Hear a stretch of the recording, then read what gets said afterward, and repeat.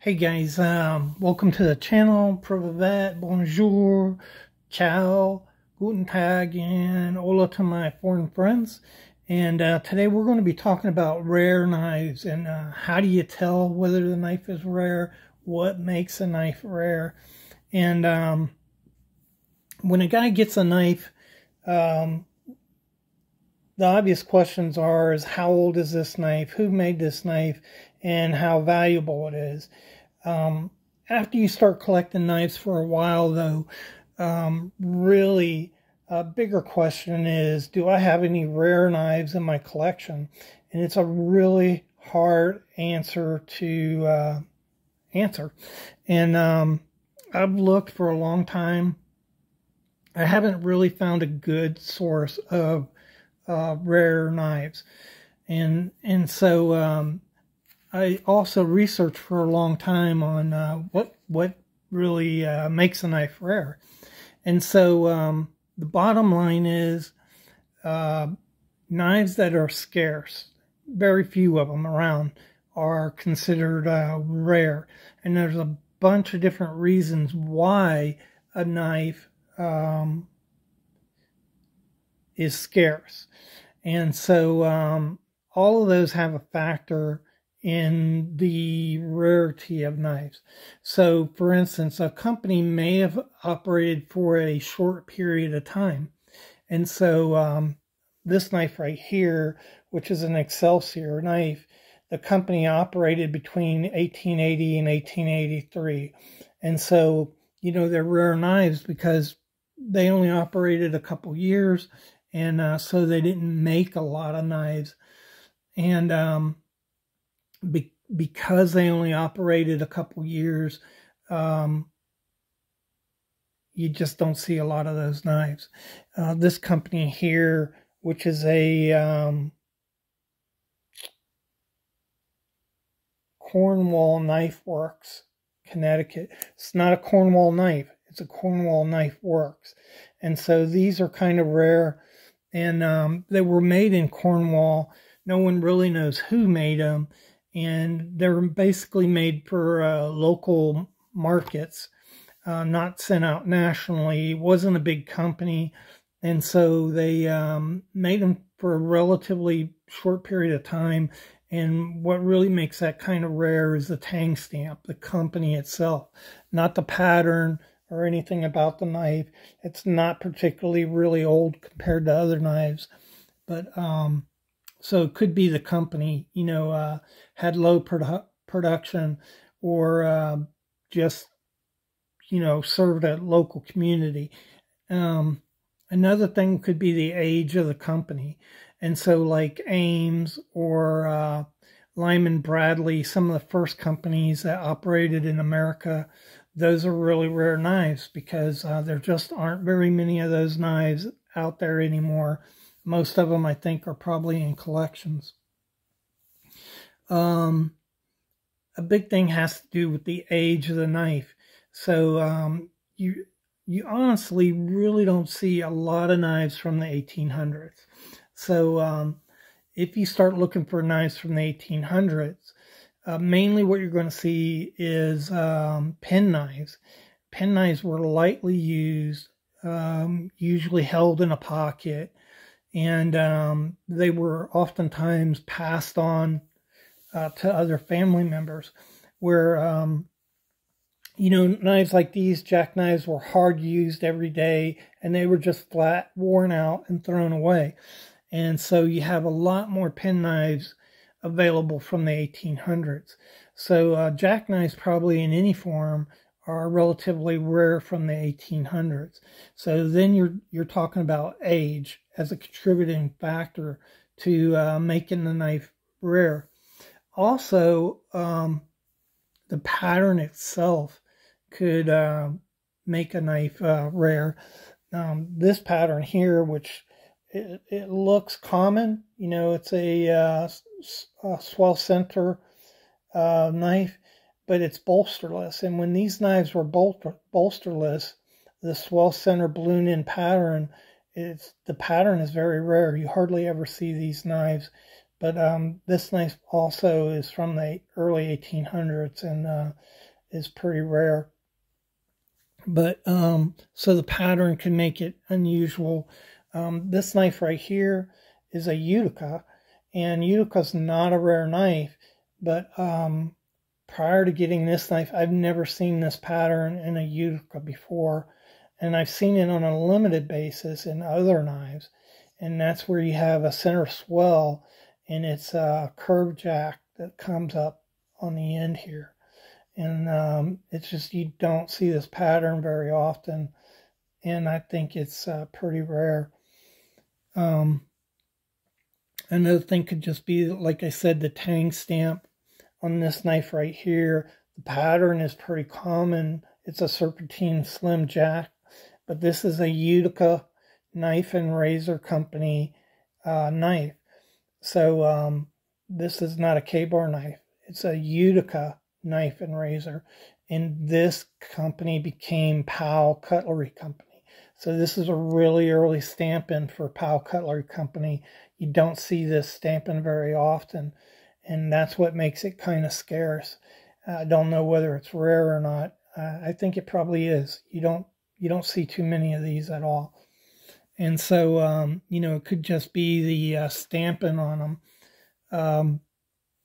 So another really weird thing about rare knives is there are thousands of knife companies over the past couple hundred years, and not all of them are rare. So you look at this knife, it's very unusual. Sam Buckley and Sons from Sheffield, and this is a very unusual knife. You don't normally see. Sam Buckley, they were steel makers. Okay, they manufactured steel, but apparently they manufactured some knives too, or had some knives manufactured in their name. And you don't see it very often, but this particular knife wouldn't be, I don't think, particularly valuable. So just because it is scarce and rare doesn't mean that it's particularly valuable. These knives here are another example of that. So this is a Schrade Model 821. It was made between 1953 and 1954. It's a serpentine whittler, and only made for 1 year. Out of all the years that Schrade made knives, over 53 years that Alba Bear made Schrade knives, this knife was only made one of those years. And so I don't know how many were put out there, but I tell you what, you don't see this pattern very often. It's very hard to get a hold of. But it's also not extremely valuable. And that's a case of the company just not being collectible to people who collect knives. This is another example here. This knife is only made for a couple years, 3 years. In this pattern knife, it's an 818. This pattern doesn't show up in any catalog whatsoever. Probably made between 1954 and 1955 and never made after that. Really scarce knife. You just don't see them. This is the only one I've ever seen. And it's not really worth anything. And so just because a knife is rare and scarce doesn't mean it'll necessarily be worth anything. It all depends on the collector market, whether people are actually acquiring those knives. I think one day, this knife will be worth a lot of money one day, but probably not in my lifetime, but maybe in my kid's lifetime. And so the other thing is really high value knives are often counterfeited. That happens a lot with case knives, Remington knives, and Winchester knives. So you need to do your homework on the knife and figure out what that knife should look like. If you're really wanting to get a hold of a rare knife, pick one out and then look for it. That's the best way to do it. You can't go online and look at a listing that says Schrade Cutlery Model 808 rare. You see that it's overused on the internet, rare. and most knives are not rare, and very few are considered rare, even when they're scarce, like the Sam Buckley knife here. So how do you tell a rare knife? Well, usually they're unusual. Okay, there's something a little different about the knife. Another thing is you do a search on eBay.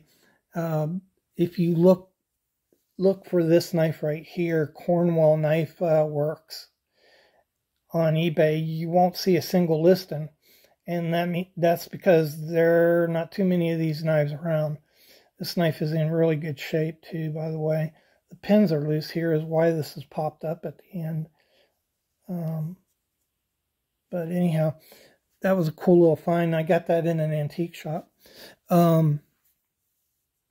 So if the knife you're looking for doesn't pop up on eBay, that's a pretty good indication that it's a scarce knife.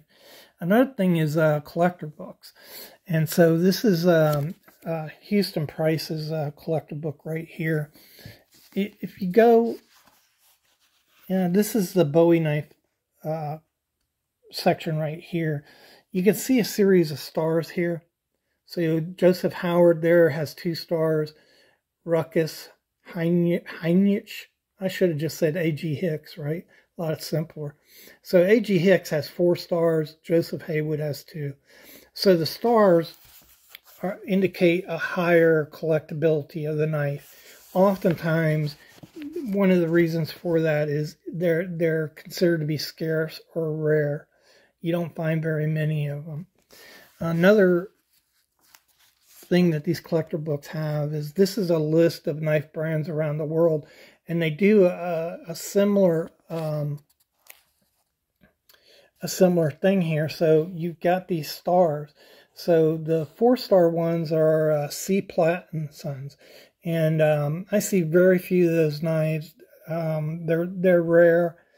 They're also a well-made knife, and they're highly collectible, so they have 4 stars.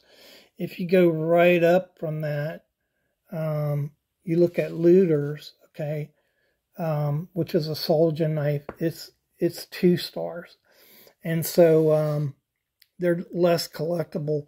And actually, if you don't know that name, you find a lot of them out there on the market. Not as much as other knives like case knives and stuff like that, but you find a lot. And so these little listings are a good clue to you. If you have a knife brand, you look it up in this book, and it's got 4 stars, maybe. That doesn't necessarily mean they're rare, but it may be rare. Another is this is case knives here. And if you look under this Congress knife, it's a 4 1/8 inch Congress knife. And you can see over here, these are the price listings. Now this is mint. They're usually always in mint. But you can see this is worth $5,000. The long pull one is worth $6,000. Quite a bit of money. Okay, so these are rare knives. And that's because, one, they're highly collectible, but there aren't very many out there. If there were a dime a dozen, they wouldn't be worth $6,000. And as you go down the list, that's the primary difference. When you look down here, these are 1970 knives right here. Same model knife, model 88, but it's only worth $175. That's still a lot of money for a 1970 knife. So if you look through these collector books at knives and you see really high prices for these knives, over here most of them you can see an 1800 listing, and that's on a model 52 in green bone made prior to 1940. But one made in the 80s is worth $70, same model. And so scarcity has a lot to do with age, but those are ways you can tell whether your knife is scarce or not. And sometimes it's just a pattern. Like I showed you, this is a really scarce pattern to find. Center swell balloon in with no Usually they either have a tip bolster or a full bolster. This one has none. You don't see very few of them that way. This is a jumbo knife. If you put it up, this is a big knife, by the way. This is almost 4 inches. And you put it up to this knife, there, look at the difference in the size of the knives. So it's much, this knife right here is much thicker than this knife. And that's a characteristic of a jumbo knife. This is not only a jumbo knife, it's from the mid to late 1800s. So these, Levin said any jumbo knife is rare. I don't know, I see them fairly regularly. I think they're pretty scarce though, jumbo knives. But so it could be the pattern. You take this knife here, it's a clasp knife design, and it was made by Ibots and Peace and Company. Later, this knife became WK Peace and Company, and this tang stamp right here is one of the older ones from 1830 to 1854, somewhere around there. And so it's worth a lot more money than the later ones. And again, it's not really the tang stamp here. It's the or not really the pattern. This is a common pattern, but it's one, the age of the knife, and two, the stamp that makes this a rare knife. And so anytime I see a knife I don't recognize, you know, you get a knife, it has a weird name on it. That's really a clue for me. And also just a knife that is different. This knife here was made by Frary. This is a rare knife. This knife is broken. So on the end here, there's supposed to be, on the end there, there's supposed to be a whistle. And that's not, that's missing. But these knives were only made for a period of 3 to 4 years. It's made out of pewter. Was made by Frary, who was a principal in some other big name knife companies like Elefancy, Landers Frary and Clark. This is the Frary that was a principal in LFC. He went off and made his own knives, and you just don't see a lot of these knives. So broken or not, I think it's worth having one of these. You just don't see them a lot. And so a lot of different things that can bring value to the knife.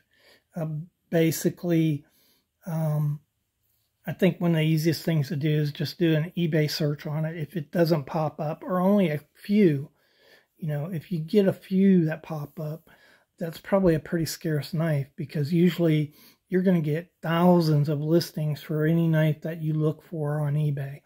So that's a pretty good clue right there. You could do that while you're in an antique shop or while you're walking around a flea market, and you know, just Google it real quick, and that'll let you know that knife may be special. Even if this knife isn't rare, I think it's pretty special. It is to me. So it's a very unusual pattern from Utica, and unusual to find. I've seen it a couple times in other knife brands, but this is the only one in Utica that I've ever seen. And so it's just worth it to me to have it, whether it's rare or not. And I've never tried to price this knife, really. But, so that's all there is to know about knives, rare knives. I wish I could tell you more. I've never found a really good reference that lists knives that are rare. I think the best that you can do is look in a collector book like this, and when you see prices over $500, you're talking about a knife that may be rare. If it's into the thousands, yeah, it's definitely rare. So I hope you enjoyed the video. I hope you found it informative. If you liked the video, go ahead and like it. If you'd like to see more content like this, go ahead and subscribe. Excuse me. Remember, you'll know the truth. The truth will set you free. And I really appreciate you guys for watching the video. Thanks.